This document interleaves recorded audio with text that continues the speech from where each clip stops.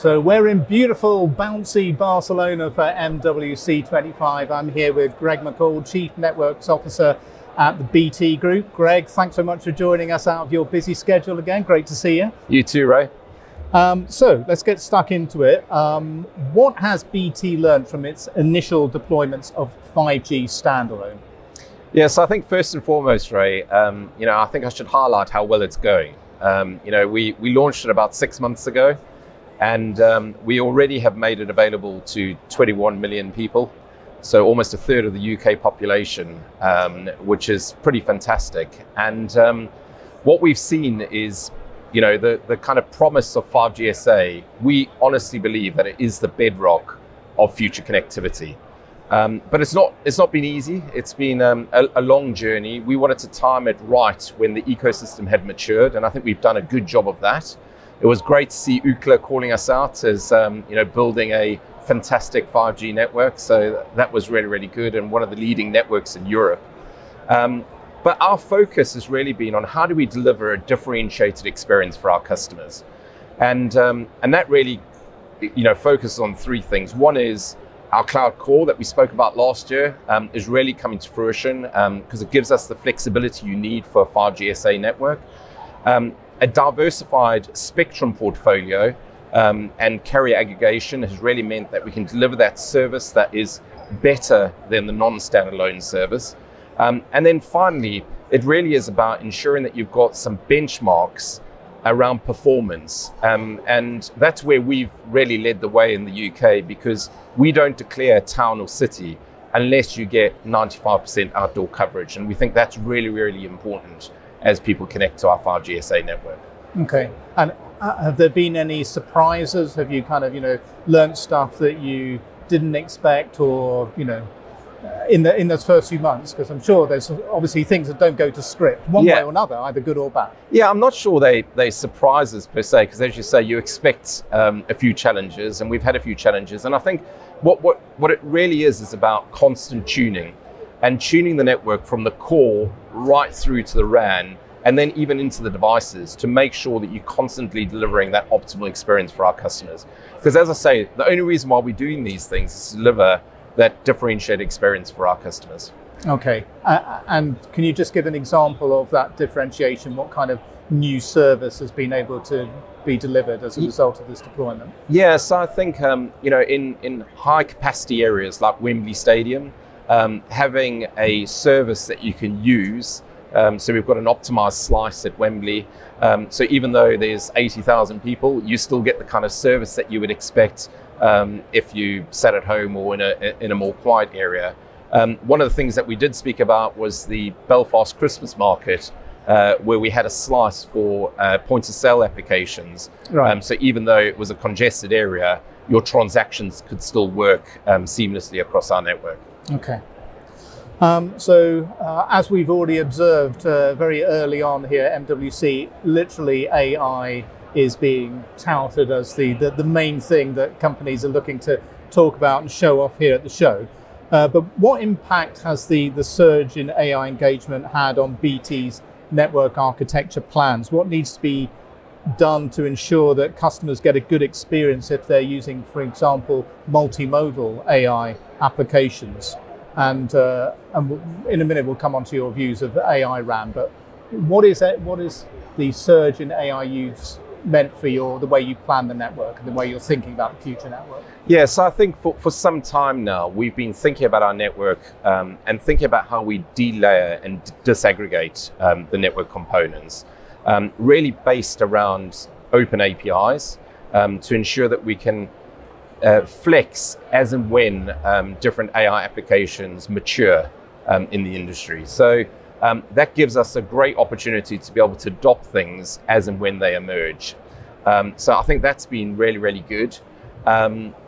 But it is a challenge, because what we are seeing, we think about it through networks for AI and AI for networks. So I think networks for AI, I think it's probably fair to say that it's still quite immature, and we're not seeing a huge surge in data capacity on our network. And some of that could be substitutional, but right. Equally, I think the developer ecosystem are really incentivized to try and limit their bandwidth utilization so that they can get their applications out to customers wherever they might be using their services.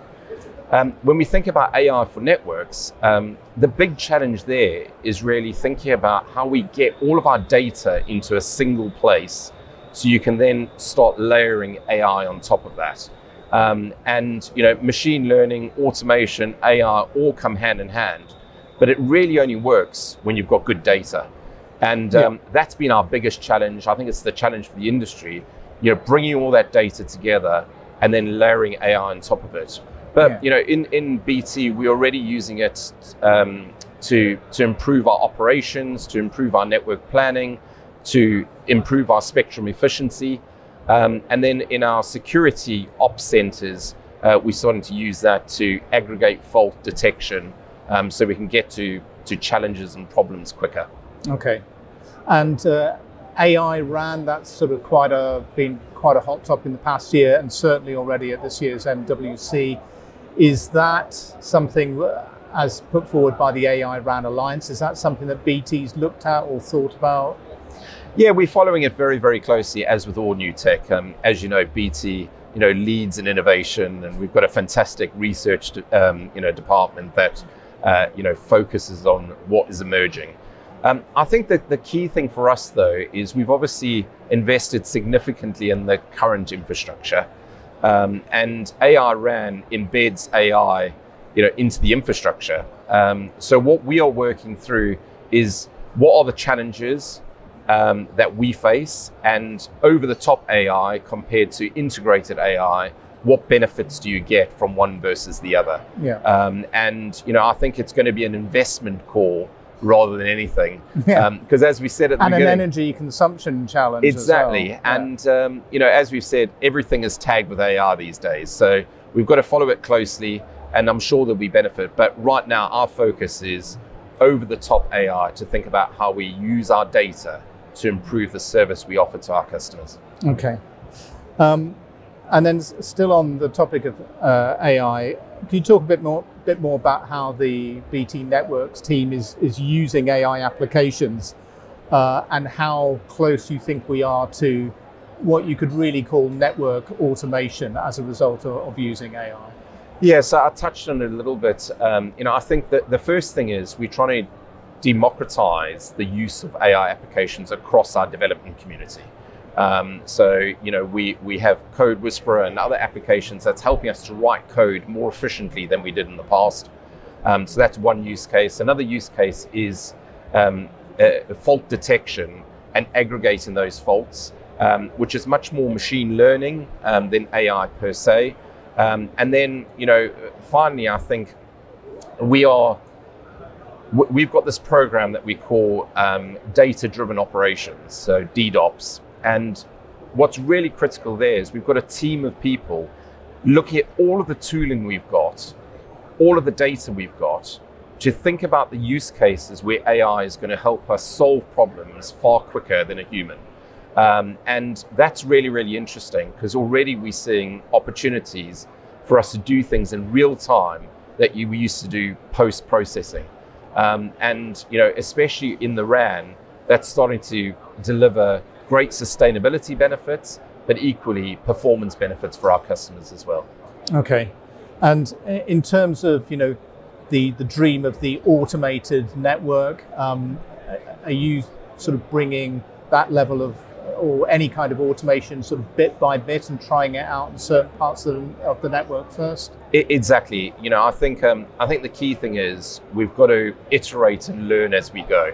And as we are layering these different processes and use cases on top of our operations, we're learning things and thinking about how we aggregate it.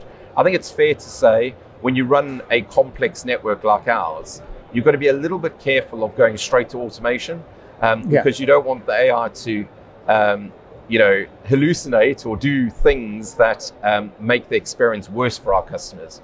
So what we are doing right now is, before we get to automation, we still have an operator who looks at what AI is recommending, and then we will move to full automation when we get confidence that its recommendations are always accurate. Yeah, okay.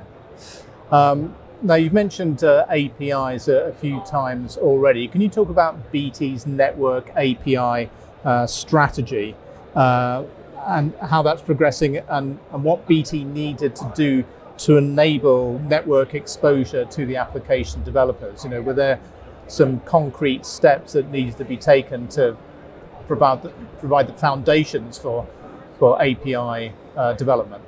Yeah, and you know, I think once again, there's been a lot of talk about APIs more recently, but we've been, you know, working with the GSMA since 2017, I think it was.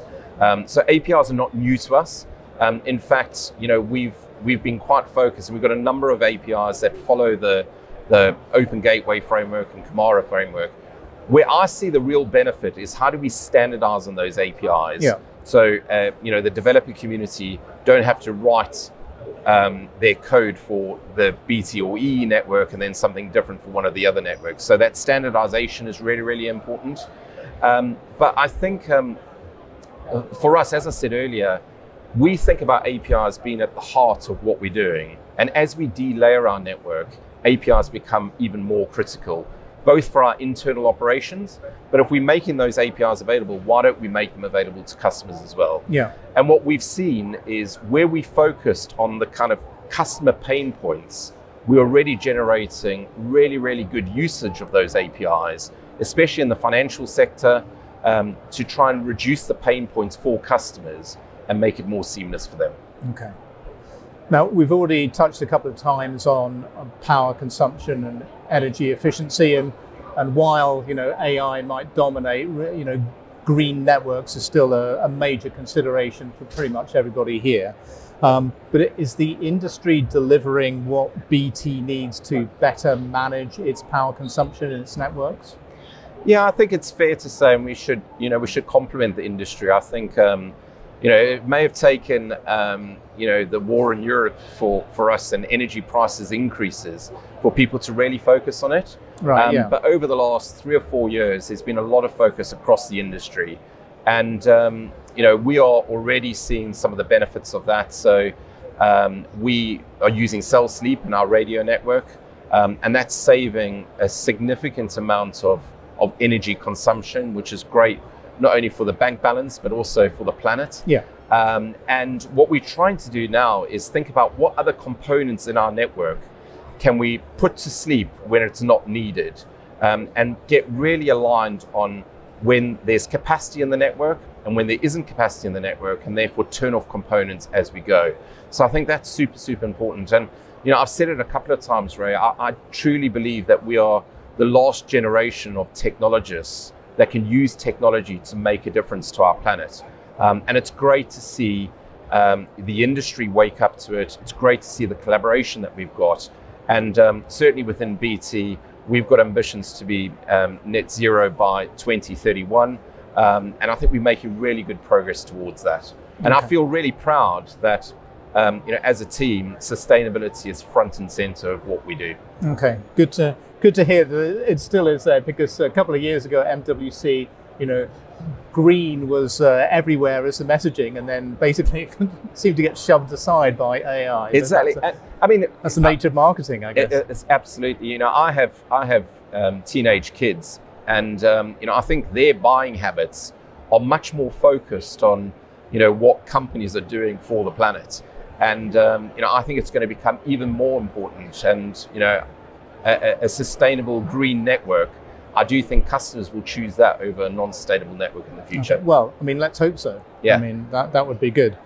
Another thing that I'm expecting to hear more about this year than last year is 6G, because there's some pretty important meetings coming up soon to start the kind of the real planning process.